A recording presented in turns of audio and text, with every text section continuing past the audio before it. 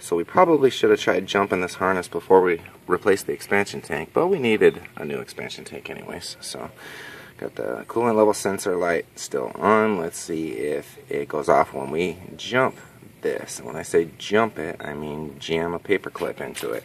It's jumped down there. Let's check it out. That's off now, so that did the trick.